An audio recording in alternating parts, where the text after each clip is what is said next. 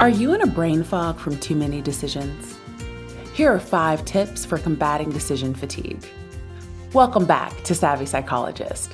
I'm your host, Dr. Monica Johnson.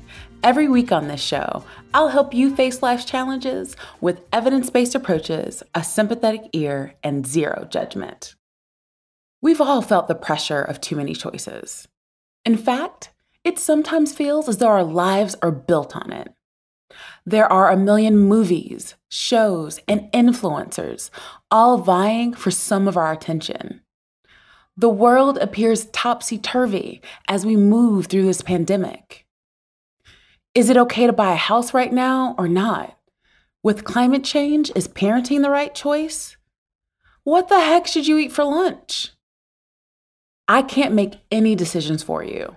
But what I can do is give you a few tips to clear up some space so you can find those answers for yourself. Number 1, reduce daily decisions. You know how I harp on everyone about routines? There are a multitude of reasons for that, and one of them is helping you to reduce daily decisions. You have a limited amount of focused brain activity that you can contribute to your day. Do you really want to spend that time going back and forth about clothing, what you're going to eat for breakfast, or if you should finally go vegan?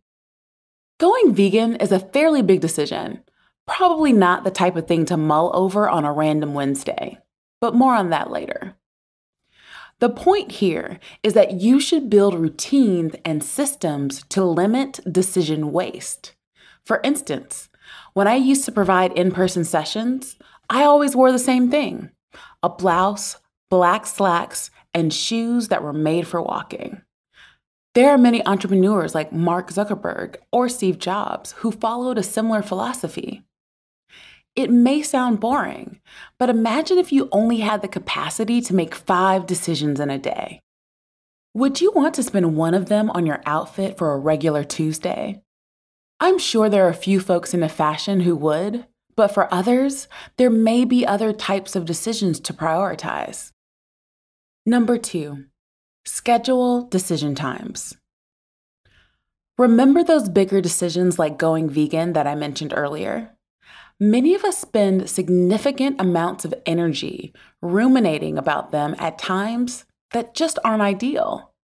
When a decision is emotion-driven or causes worry, it sucks up the airtime in our brain. You're well aware that you have an important project due next week, but all you want to do is choose paint colors for your new apartment. To add even more color to this story, you may hate said job and keep daydreaming about your next step. I'll tell you the same thing I tell my patients. I want it to be your decision to leave a job and not the other way around. Ron Swanson from Parks and Rec comes to mind here. Censored, of course. But don't do anything halfway. Do it all the way. Plan a time to create a mood board for those paint colors, or block out dedicated time to muse about your next career move. When you schedule a time to think through decisions, you can use the time more efficiently, and the experience tends to be more satisfying. Number 3, allocate finite resources. Whenever there's a decision that you need to make, set the parameters for the decision. What I mean by this is to allocate how much time and energy you want to put into the decision. I've had patients who spent weeks of their lives pondering a flight itinerary or choosing a lamp. Here is what I know about a lot of these decisions. For every time it was worth it to spend this amount of time pondering, there are 1,000 times that it's not. How many times have you spent a month on a decision, only to come back to an item or idea you had within the first 10 minutes? Instead, it's best to look and say, I will spend 1 hour looking at flight times, or 8 hours choosing the right lamp for my bedroom. When you hit your time limit, whatever you've come up with is the final decision. This strategy will take some time to feel comfortable with emotionally, but when it comes to reducing decision fatigue, choosing sooner is often the best option. Number 4, explore your options. This may sound counterintuitive, but it's not. One thing that can lead to decision fatigue is not considering all of the options. Emotions often get in the way, and you can only see one or two options when truly there are 5.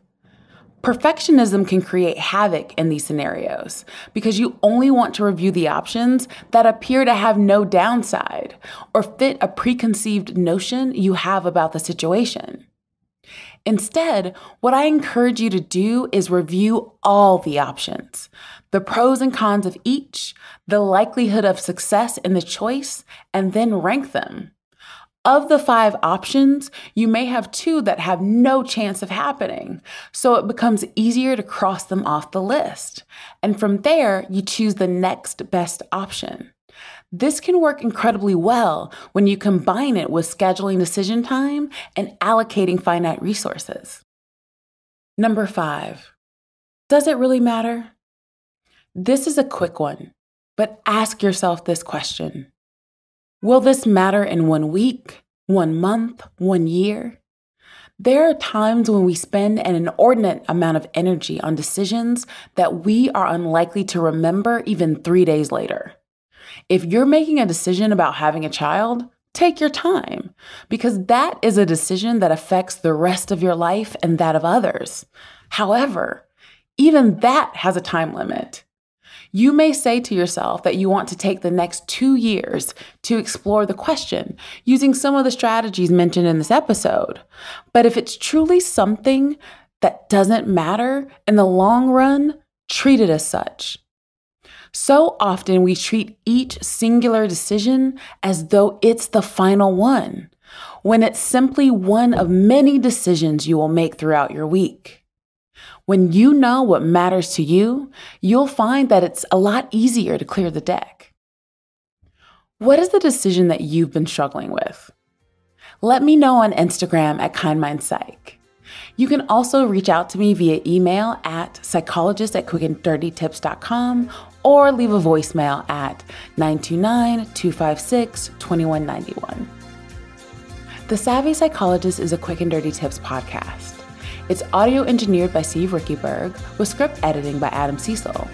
Our podcast and advertising operations specialist is Morgan Christensen, and our marketing and publicity assistant is Davina Tomlin. Follow Savvy Psychologist on Apple Podcasts, Spotify, or wherever you listen to podcasts. That's all for this episode of Savvy Psychologist. Thanks for listening. I'll see you next week.